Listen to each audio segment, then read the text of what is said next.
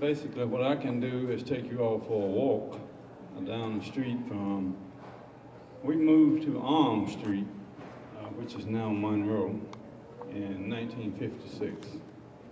And I grew up basically on the block. I lived 2 houses right behind the First Baptist Church, which is no longer standing. Right behind that was Jack Parker, who owned a shoe shop. He was a cobbler up on Holmes Street, and I also shined shoes in that shop. I started off as a shine boy.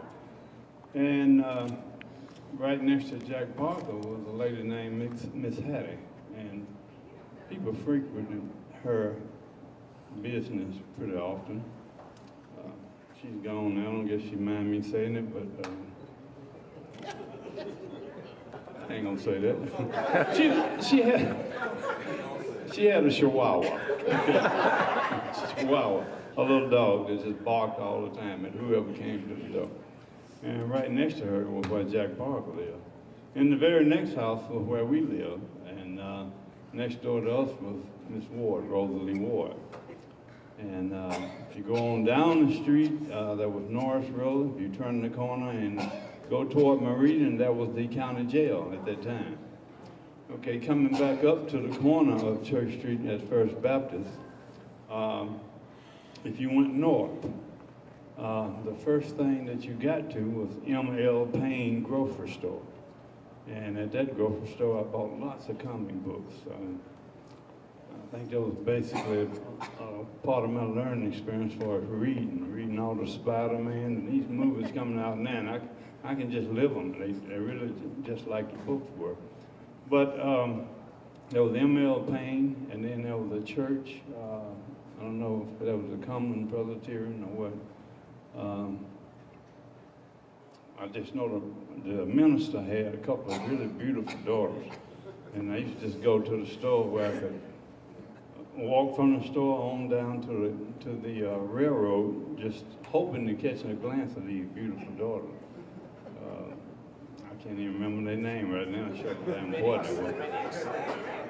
Reverend Redrick, yeah, his daughters. Y'all know their names. But, okay. Pam? That's the one I like. But anyway, there was next to him was a man named Big Apple, who was a close friend. That's what we called him, Big Apple. He was a very close friend of my father. They worked together, I think, on Redstone. And he also had a little small business like Miss Hattie, but people frequented often. And next to him, there was the railroad began, and then there was, of course, the railroad. And at that time, we had trains coming through here. I remember once my parents got to fight, and we had to catch the train and go to Chattanooga. But right from the train station, let me come back up toward my house. There was a little alley called Hooper's Alley. Don't know the name of that alley, but I remember Carl Order stayed down there and several other people. And but coming back from the train station, right across the street now, this is during my time from 56 to 68, we had Sam Patton Motel that was there. I didn't hear that mentioned. There was also M.L. Payne also owned a cafe there, which my mother cooked in for a while. She did hamburgers and stuff. And then you had the Sampson home. Miss Sampson, Charles Sampson was one of the guys off there. Very few of those guys that grew up on the block. Charles Sampson. I think next to him we had Dr. Drake's office. And next to that there was the Lowe's clothing store. I remember Otis Garner lived in that. But before you get to Lowe's clothing store, there was a row of red houses. And people were considered to be poor that lived there. I doubt if they were any poorer than we were, but they just happened to be in these houses, and that's what people called them, the little red shacks, little red houses. But next, when you cross Arm Street, there was the community center. Upstairs in the community center, Miss Brandon, Nanny Brandon ran the community center. Her and Miss Ford, and I think Miss Ford did time upstairs. There were two ladies upstairs. There was a library. The black library was upstairs. And next to, of course, next to the community center was Brocators. And I think some people may have forgotten, next to Brocators, there was a big white house where we talked about people being mixed living in that area. Some family, I don't know if they were Jews or what, but they lived in that house. And next to that, I believe that's where St. John was, St. John AME. I'm walking up there as best I can, as far as I can remember. Then there was, at this time, there was Chapman filling station, or service station, right next to it, who was later taken on by Mr. Word. And then you had, right next to that, you had, that's where the Millers lived. Charlie Miller lived there, and Teddy, a guy named Teddy, his brother, or cousin or something, but anyway, they were there. And I think I heard Michael say something about somebody having a grocery store. Well, I didn't know about the grocery store, but that little building, I'm thinking, turned into a fish market. And this is where everybody went on Saturday to get their fish. I guess the guy just opened on Friday and Saturday, probably. But anyway, after that, you had, of course, you had Mr. Moore, you had the funeral home, and then you had Mr. Moore's barber shop, and after that, I think you had a pool room.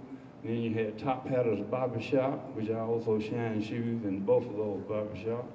And after that, you had, we had a record shop even at that time that Mr. Wright ran, and that's where we got our 45s from, you know.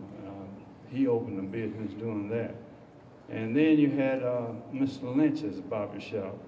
Somebody named it, I can't, Top Hatter's barbershop, I think, was what Mr. Lynch, Will Lynch ran. And now let's go to the next building. They were talking about doctor's office. There was an upstairs where Michael was talking about the insurance company was. Also upstairs was two dentists. There was Mr. Fearon and Dr. Cashin, Dr. Fearon and Dr. Cashin. I'd rather go to Dr. Cashin because when Mr. Fearon, Dr. Fearon worked on you, I don't know if he had palsy or what, but when he was coming towards your mouth, I remember falling and breaking my tooth. And my daddy came home and he had a pair of wire pliers. He was going to pull that half off. And I was like, my God, man. And my mother told me, see, why don't you take him up to Mr. Fearon? And I don't have no money to spend, but anyway, I managed to go up there. And basically what he did was took that half off and put some kind of coating on it. And later on, I visited Dr. Cashin, and I remember him telling me about, you got a really wicked bite. You know? Anyway, the dentist still tell me that today if I have some problem. But those were the things I remember. One other thing on staff was Big and C's Club. I think Brother Crimes there played in there. I played there a few times. I can't remember the name of their band, but I know Chap was in it, and Willie Ed Scruggs. A lot of good people, good musicians. But that kind of covered the upstairs there. But coming back downstairs, I think the very next thing you get to was, like I said, Will Lynch's barbershop, and then you had the sweet shop, who was ran by Mr. Barley at that time. And that was right on the corner of Holmes and Church. And somebody wanted to mention the Ian Main was Church and Ian Main. I guess y'all get it, I'm not going there. But that's what they called it. And okay, going right across the street from the sweet shop, there was a store on the corner. And it's something about that store always intrigued me. There was a fence right on the side of the store. And every time I peeped over that fence, all I could see was grass. So one night, brother, I did jump over the fence. And after I got over the fence, I was always getting into something. I got over the fence and I realized it wasn't the same height.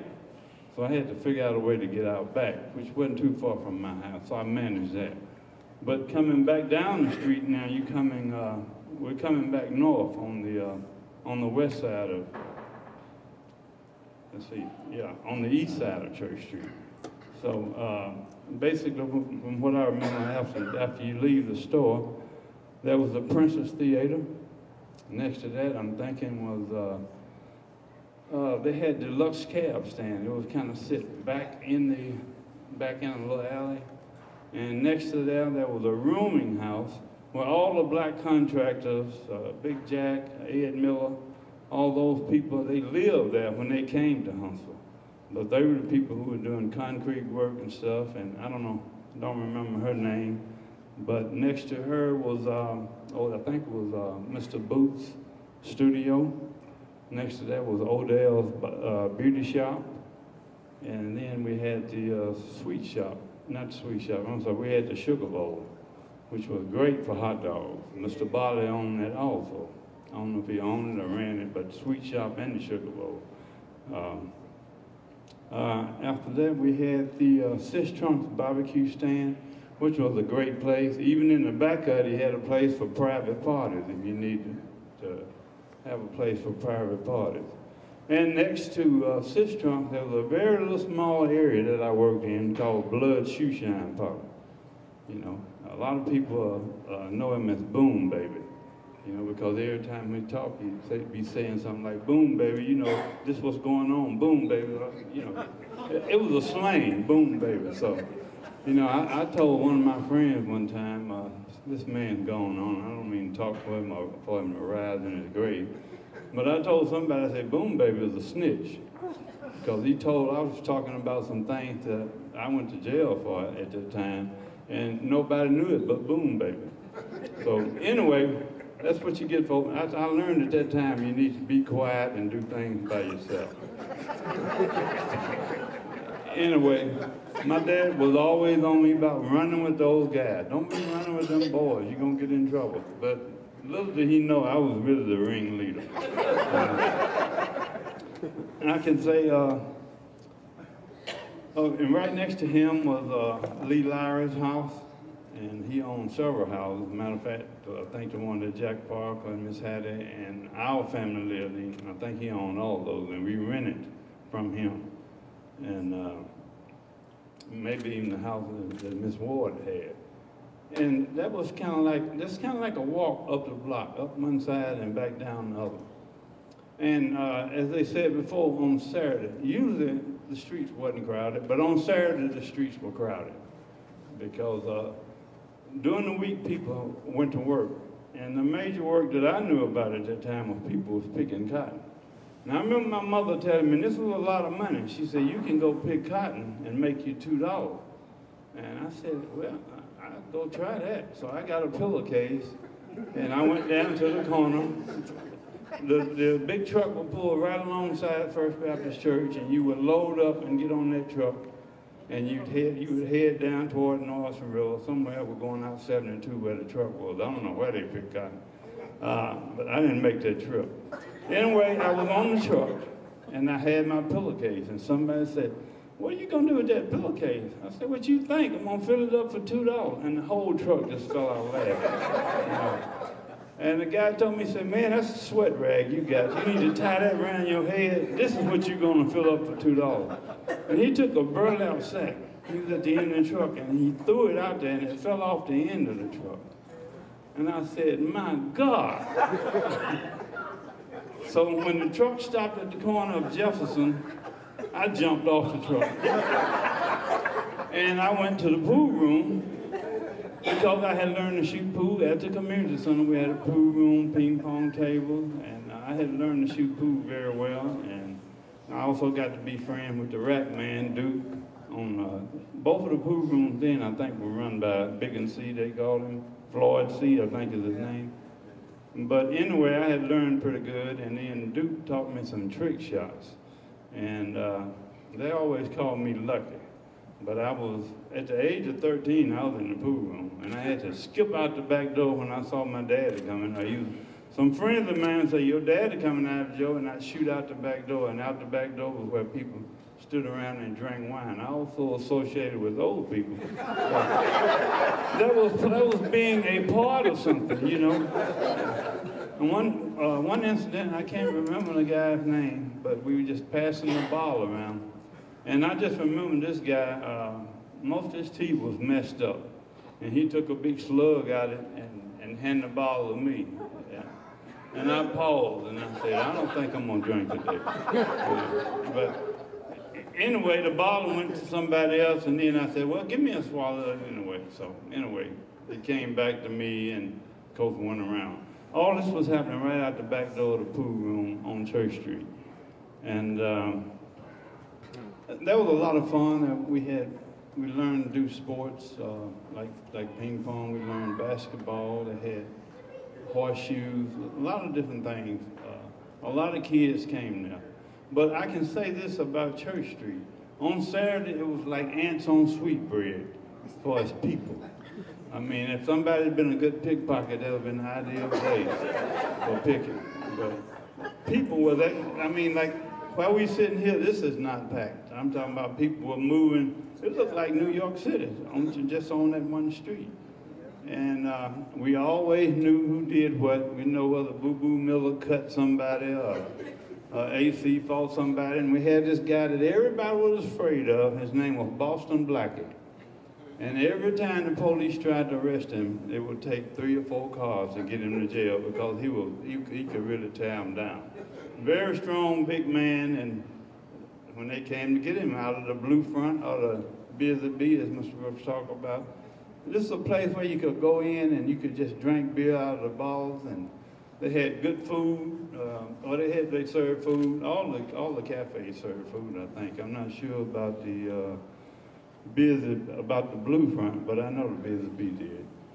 And but one thing I learned to do was shoot pool. And going back to when I said I jumped off the truck and went to the pool room. By the time those people got back from picking cotton, I had been to the movie. They used to, in the side of the movie, they had a little place where they served hamburgers.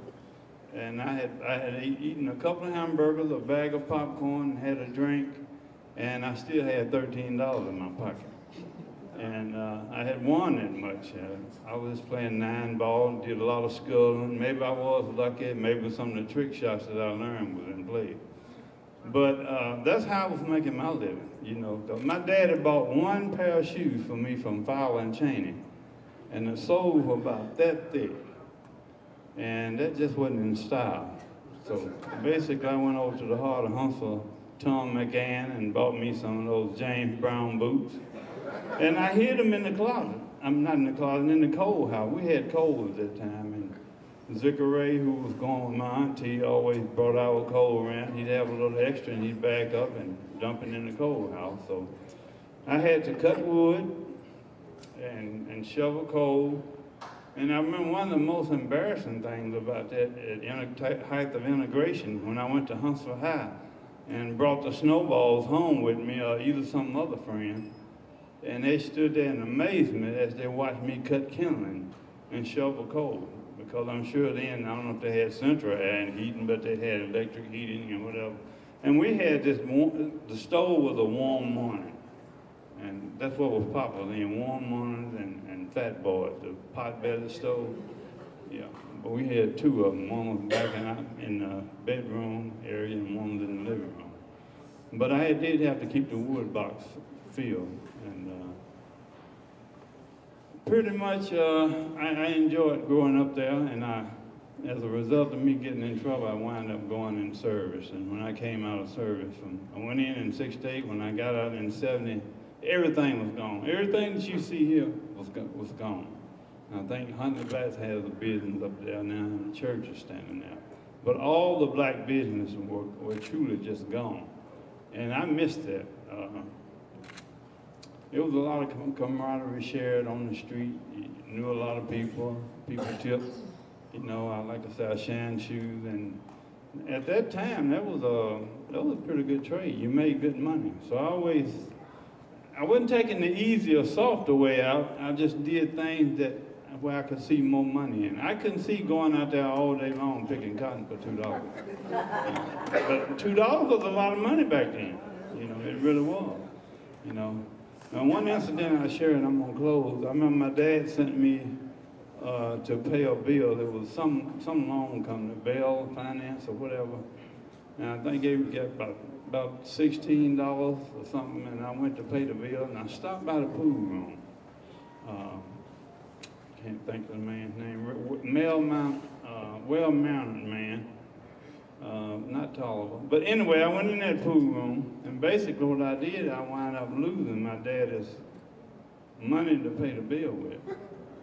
And I got really scared.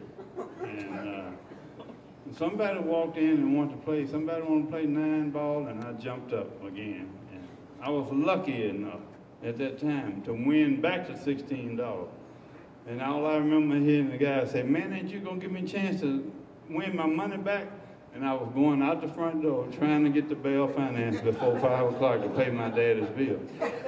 And I never did that again. I knew better, because had I not had a receipt when I got back home, he always talked about hanging me in that hackberry tree and hooked me. And my dad was serious, you know.